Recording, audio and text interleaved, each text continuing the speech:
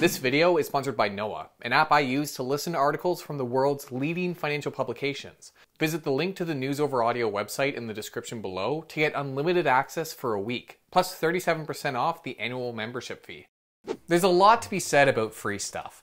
The best things in life are free. Coco Chanel. I don't care how much money you have, free stuff is always a good thing. Queen Latifah. Being on TV has changed my life because I get lots of free stuff. Kim Kardashian. Clearly, people like free, which is why with the recent innovation of the zero commission broker, we've seen a lot of people migrate their capital to these platforms. And for good reason. These services, which include Robinhood in the US and Wealthsimple Trade here in Canada, allow amateur investors to buy and sell stocks, as well as other securities, with no commissions. Compared to traditional brokers that might charge $20 a trade, it's a pretty attractive feature. But the thing is, these platforms aren't really free. True, they can save you a lot of money, and they are very handy services to have access to. But there are 4 ways these services still cost you. And yes, this does include actual fees that come out of your account balance. So let's explain why in the world of investing, there's no such thing as a free lunch on today's Plain Bagel. Before we get into today's topic, I want to be clear that despite the drawbacks we're going to discuss, zero commission brokers do offer a lot of benefits to investors. The less you pay to get your money invested, the better. And in truth, zero commission brokers have greatly expanded the accessibility of investing to those with smaller account balances, who may not be able to afford a fixed dollar commission every time they put some of their paycheck into the stock market. And I think that's incredibly important.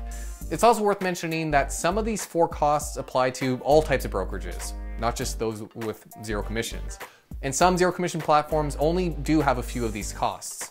That all being said, I think we can all agree it's still important to understand where you might be losing some money with these platforms, and how they actually present new challenges when compared to the traditional broker, as you'll see from point 4. But before we get into all that, let's start by explaining what exactly a zero commission broker is. You can certainly skip this part with the timestamp in the description below if you are already aware of all this information. As you may know, a broker is someone who buys and sells stocks and other securities on a client's behalf. Whereas you can buy a mutual fund directly from a fund company or a GIC directly from a bank, stocks and ETFs can only be purchased on exchanges, a sort of exclusive marketplace where members trade securities. Brokers provide investors access to this marketplace and find buyers and sellers for client orders. In return, investors would traditionally pay a commission to the broker per trade, something like $20 an order. While this might not seem like a lot of money, it does make buying and selling individual securities pretty expensive for beginners. If you were hoping to invest $100 a month of your paycheck into the market, you'd be losing 20% of your capital right from the get-go each trade. These days, however, zero commission brokers allow you to buy and sell on exchanges without that mentioned trading commission, something that has had a pretty big impact on the finance industry. In fact, while the first zero commission brokers were primarily startups like Robinhood, we've since seen incumbent institutions like Charles Schwab and TD Ameritrade more or less forced to waive their own trading commissions to stay competitive, highlighting a pretty encouraging trend in the industry for everyday investors. So you can see why the zero commission broker has become pretty revered among investors. True, they often lack some of the features of more expensive brokers like research reports or trading charts, but you can't argue with free, right? Well, funny enough, even though you don't pay commissions with these brokers, you do still technically pay a trading fee when you buy or sell. And that's all thanks to something known as the bid-ask spread, which is the first of our 4 costs today. You may have noticed that whenever you buy a stock on your brokerage account, you immediately have a very small loss on the position. This is because you don't actually buy or sell at a stock's market price, but rather at what are known as the bid and ask prices. These prices represent what people on the market are actually paying and offering for a given stock. The bid is what the market will buy your share for, and the ask is what you must pay for the stock. Unfortunately, there's a spread between these 2 prices, with the bid price always being lower than the ask price. In other words, you always have to pay more, and you'll always get back less when dealing with securities. This spread is effectively a transaction fee that you pay when you trade. And yes, there is actually a financial institution at the other end of it making a profit from the spread at your expense. Fortunately, for more liquid and large cap positions, the spread is pretty negligible at just a few pennies per share when it comes to companies like Apple or Google. But as you venture into smaller cap positions, the fee can equate to as much as half a percentage point on your capital, or higher still. Worse yet is if you deal with derivatives such as options. Last I checked, an at-the-money call option on Apple shares had a spread representing 1.7% of the option premium. And the further away the strike price deviates from the current stock price, the less liquid the option and the wider the bid-ask spread becomes. It's not uncommon to find spreads equating to a double-digit cost on the premium that you're investing your money into. Now, importantly, this is something all brokers have to deal with. And fortunately, you can technically avoid paying the fee by submitting what's called a limit order, where you specify the price you'd like to buy or sell at. The only problem in doing so is that you run the risk of not actually having your order fulfilled.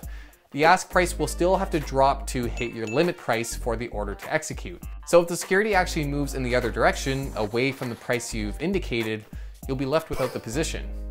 Now, the second and third costs of the zero commission broker have more to do with how these services actually make their money.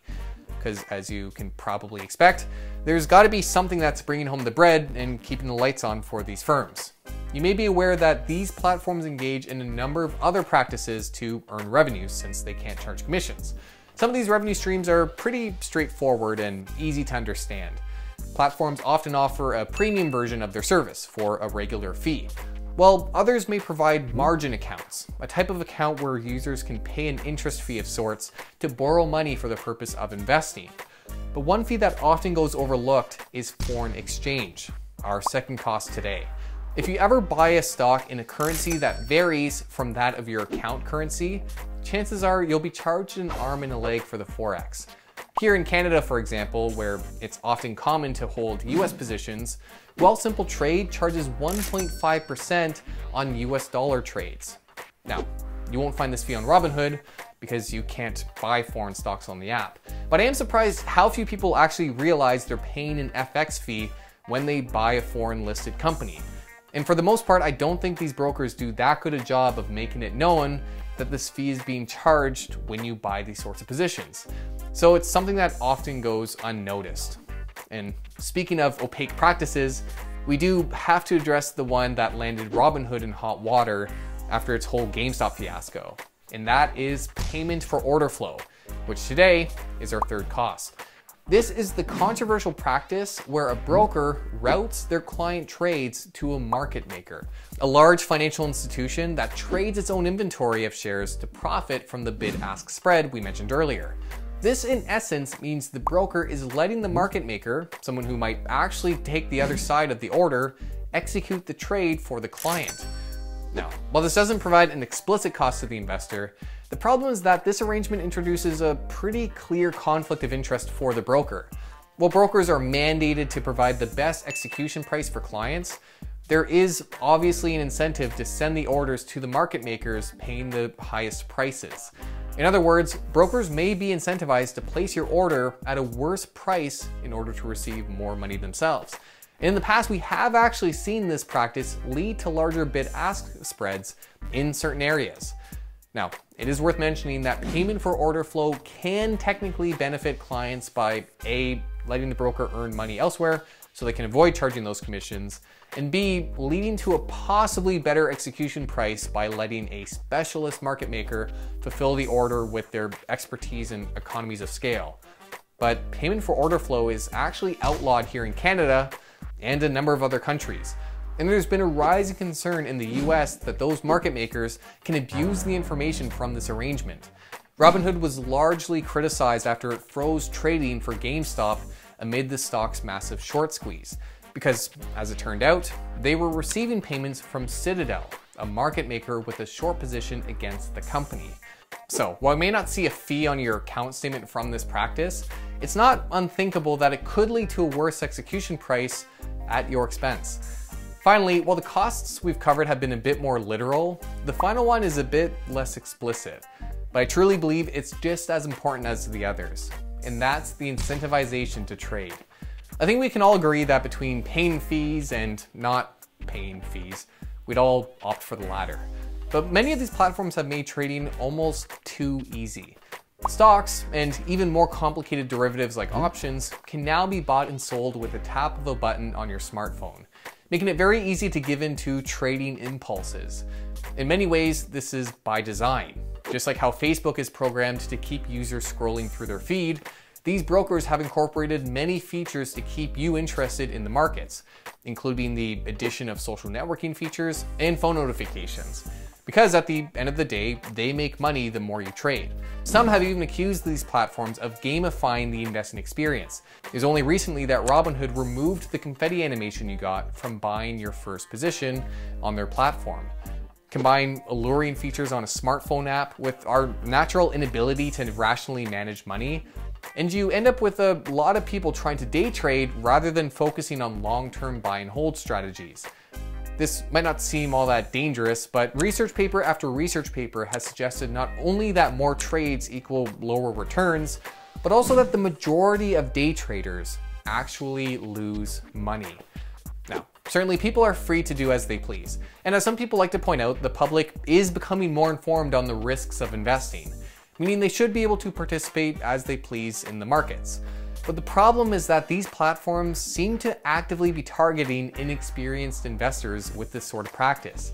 Wealthsimple Trade recently hired TikTokers to talk about how easy it is to buy individual stocks and crypto on their platform. Chances are this isn't trying to persuade the educated stock picker who knows what they're doing. And here's the thing, I'm truly not against DIY investing or using zero commission brokers.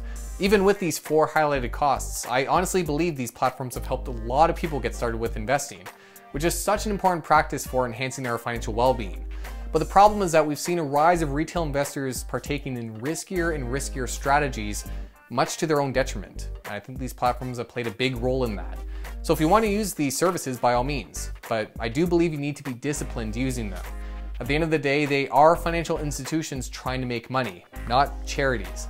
And chances are there are some inexperienced investors who have lost money directly because of how these platforms operate and market themselves. That's not to say you can't, or even that you shouldn't, take advantage of their offering. Just don't let the offering take advantage of you. It'll cost you more than you might expect. When it comes to DIY investing, being properly educated is a must. Part of this is learning accounting rules and economic fundamentals, and the other part is staying current on the markets. There are a number of ways to do this, but today's sponsor, Noah, offers a pretty cool service to help in that arena. Noah is an audio app that allows you to listen to thought-provoking journalism that you don't have time to read. They professionally narrate articles from publishers like Bloomberg, The Economist, and Harvard Business Review. Excellent news sources that often require a subscription to access anyway. For example, I recently listened to Why Are Stockbrokers Allowing You to Trade for Free?, a series of articles Noah curated on today's video topic. And that's another great thing about the app. Noah uses a team of experts to link articles together, so you can get multiple perspectives on a given topic. I personally really enjoy the app. I use it almost every time I go for a walk. And it's a nice way to rest my eyes while still learning something new. And if it sounds like something you'd be interested in checking out, you're in luck, because the first 100 people to visit newsoveraudio.com/bagel or use coupon code PLAINBAGEL will get 1 week of unlimited access for free, plus 37% off the annual membership fee. It's a great service full of great information, so check them out.